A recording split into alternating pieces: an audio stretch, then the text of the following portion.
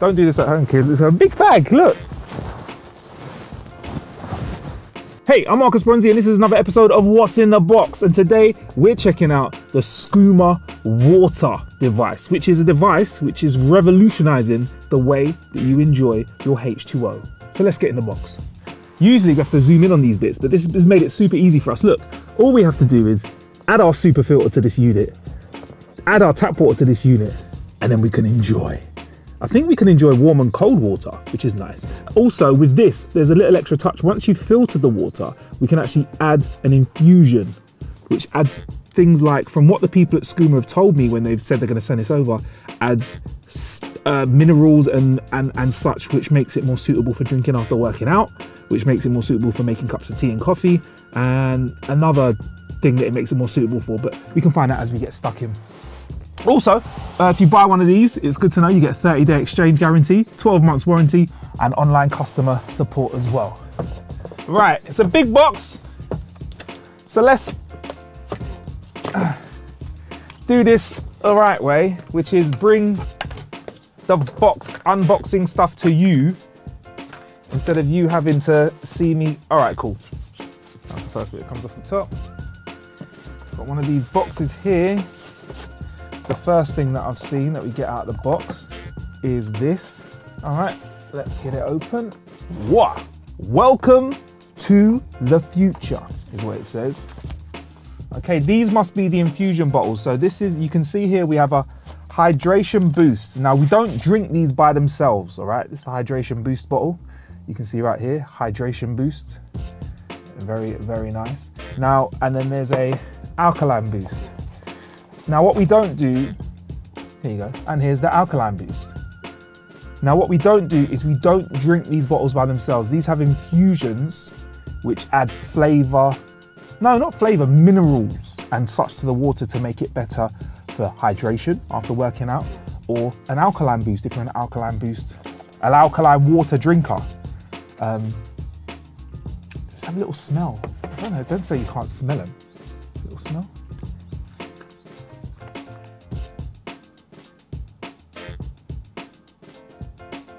Can't smell anything, it just looks clear. Hydration boost. Again, can't smell anything, it's clear. Minerals in it, innit? So anyway, right, so let's make sure those are properly closed. Is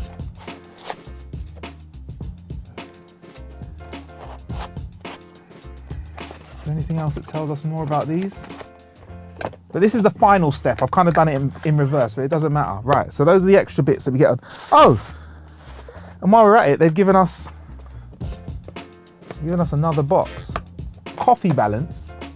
And also we have something called sunshine support. I will find out what these are at a later date before we get into them. Sunshine support, is that good for going out in the sunshine? I know what coffee balance is good for. They've also sent us this bag. As you can see, it says Skuma here. This might be to hold the whole unit. Maybe this is to hold the whole unit because it's a big, don't do this at home, kids. It's a big bag, look. I'm not a small guy. They sent us this bag as well, and also this.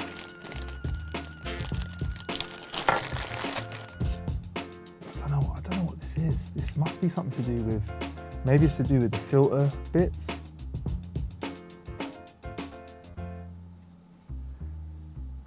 Maybe it's to do with the filter bits. Who knows, but we'll find out. So here we have the setup manual, which is going to tell us how to set things up. Plug it in, refill the water, empty the water tank. Oh, wait for 3 to 5. Oh, okay.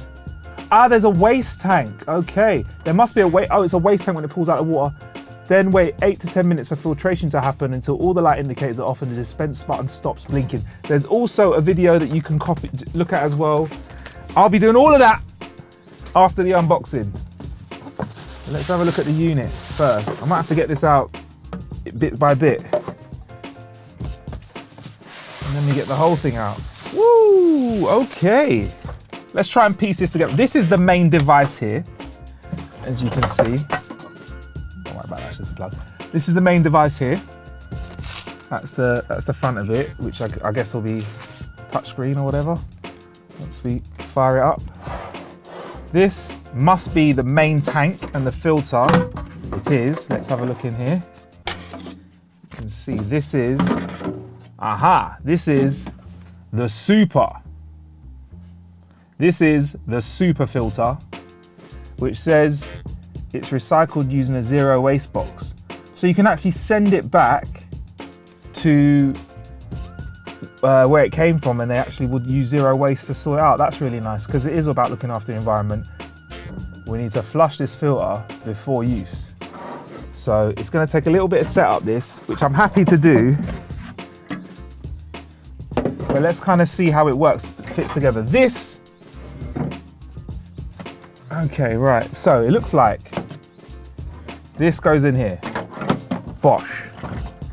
This is where you get the wastewater. So what this does is, as it filters, it actually collects a kind of wastewater. So it filters out the bad stuff, but there's kind of like a, how do I say it, like an exhaust of or an output of wastewater, which is water that isn't necessarily the best for drinking, but what they do say is it is good for plants.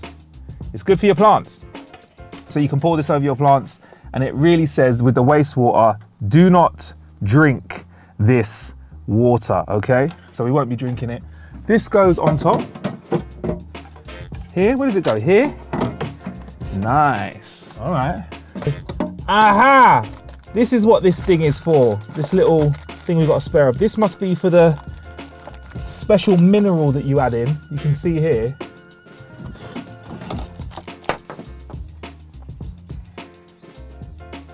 You can see in this section here, you can see that this is where we put in the bottles that add the extra mineral and such to our juice. And then this goes, I don't even know, I'll find out where this goes, and then we'll attach the filter. Let's have a little looky now, let's see if we can. A little bit that says AIM. Should I be taking this off? It looks like it's something I should be taking off.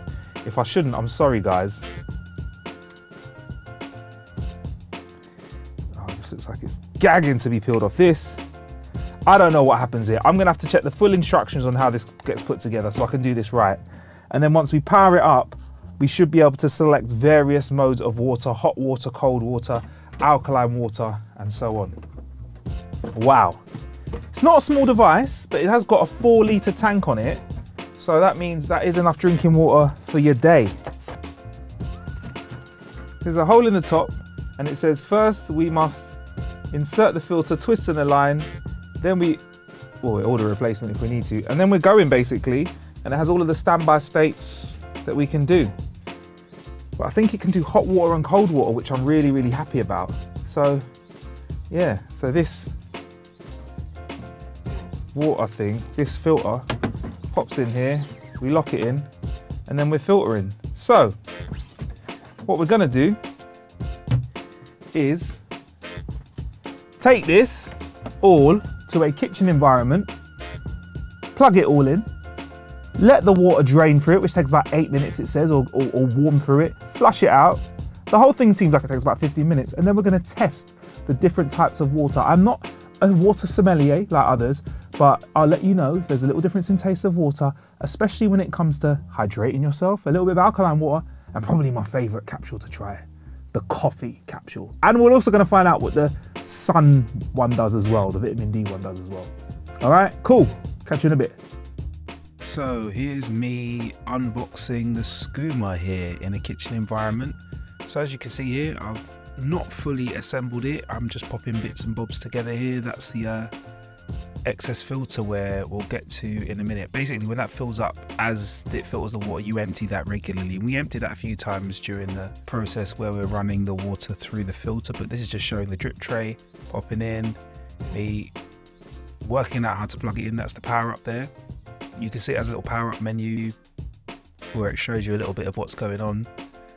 That's me using another camera to film it so you can see a little bit closer what the menu looks like. Then we get an alkaline bottle and pop that in. And by the way, that menu's pretty easy. It's just touchscreen, pretty self-explanatory. How much water, the heat of it, whether you have minerals or not. When you have minerals on as well, the area that you can see me popping the little mineral bottle in lights up too. That's the super filter. Finally worked out how to put it in. I did not need to take that grey bit off it. It just needs to put it in there. And you know, it should be pretty simple for a man like myself. Obviously, it's not simple because I'm a simple man. Anyway, look, I popped it in, and you basically have to flush it. So we filled it full of water, and you flush through the water a few times through the filter and let it settle for a certain amount of time. So that's just showing you it filling up the various receptacles there. And you throw that water, you don't drink that water at all. That water is not for consumption. Yeah, you see the light flashing green there to let us know that it's just going through it. And after that's all done, that's me pouring myself refreshing glass of water. I haven't shown myself emptying the tank at the back there, but you do need to do it a couple of times. So a quick one to note with the Skuma, what it does is it actually has its own reservoir of pre-filled water, which it distributes. Then once it's done pulling the water out for you, it then refills its reservoir by drawing water out of the main tank. That's why it goes down after I pour the water, which you can see there. Anyway, let's get on to some tasting. So here we are, we've run all of the Skuma filters for the water setting, okay? So over here we have conventional public juice, public pop, tap water. Over here we have the sunshine support, then we have the hydration boost, and then we have the alkaline boost. So it's time to try each of these one by one. Let's start off with the conventional pop.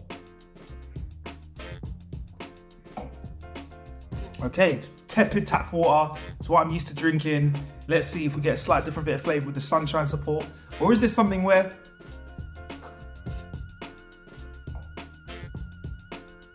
I mean, it does taste filters. 1 second.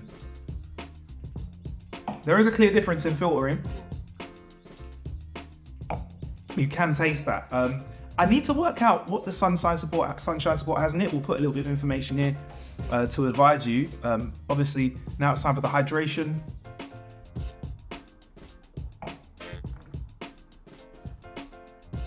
It's water. It tastes slightly smoother, I'd say, than the sunshine support. Slightly rounder taste. You can definitely taste the difference with the sunshine support. Maybe it's got a bit more vitamin D in it, or a vitamin in it that's adding a bit of flavour to it. And then over here we have the alkaline boost, which is one of the first ones that I tried.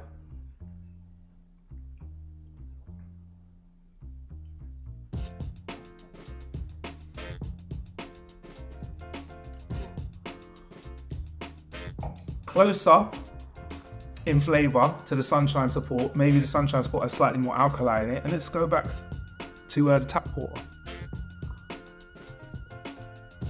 So, do these taste better than tap water? I will say for starters, they do. They do taste nicer than tap water.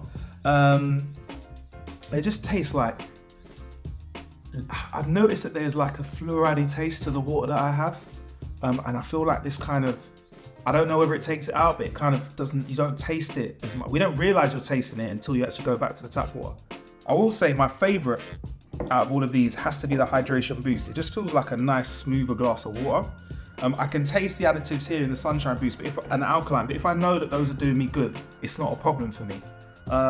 So that's me trying out these Skuma with the minerals added into them.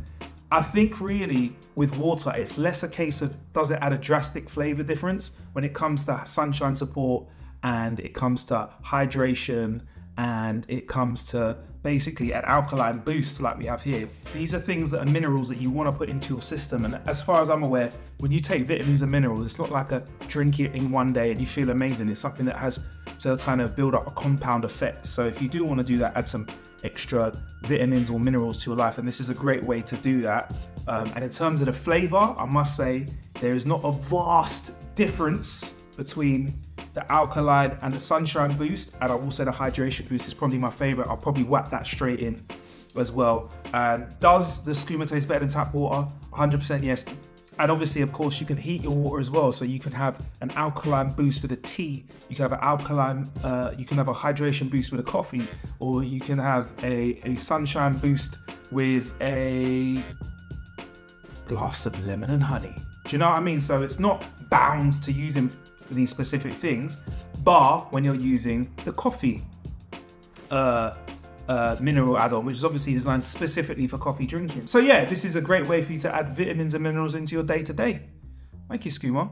And yes, I have been drinking water out of champagne flutes because I'm bougie.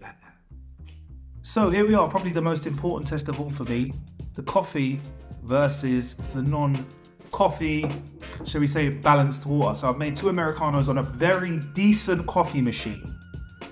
Let's see. This is the normal coffee.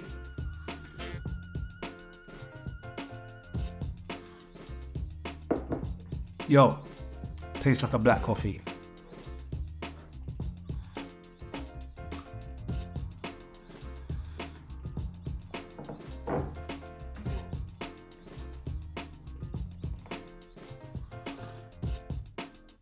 And before I make a statement, I just want to be clear, I am flushing the system every single time I've changed these filters, which takes a while, but I wanted to make sure I did this thoroughly.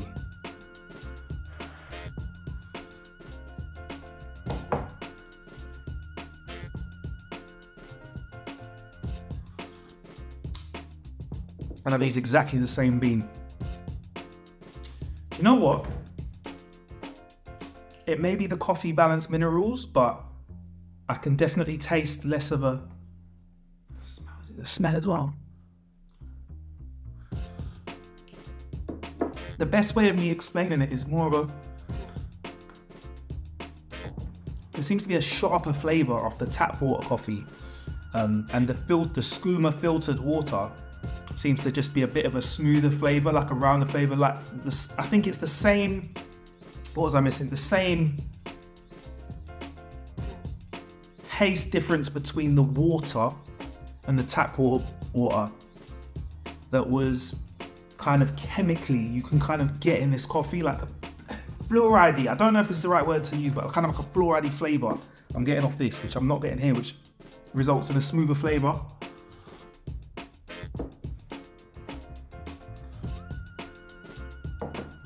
All in all, I can say that Skuma does make a nice coffee. I would have to make sure that I always filtered the water before putting it into my coffee machine, which is cool, but my coffee machine does also have kind of a filter on it itself, which I did take out for the use of this. So do I want to double filter my water? I don't know. Sometimes I just want to get a quick coffee in, but I can definitely see the hot tap being of use if you wanted to use like a tea bag or something like that. With that being said, with full disclosure, the hot tap feature, when we were running minerals on it, sometimes was a little bit, wasn't as hot as I'd like it to be. So maybe if they could work on keeping it really, really hot for the duration of the pour, that'd be great. But other than that, really, really enjoyed the Skuma, man. And I think, yeah, it's definitely a nice way of having your water. It's a nice way to present your water as well. If you're in an office and you've got dodgy old tap water coming out of a crusty tap, this might be a way to really make it nice and filtered. In fact, I think it's going to be, the Skuma's going to be rested in the How to Kill an Hour studio. So if you do come and join us on one of our podcasts or records or shows, you can enjoy some lovely filtered water. So in summary, is there a difference in the flavouring coffee? Yes. Is it positive?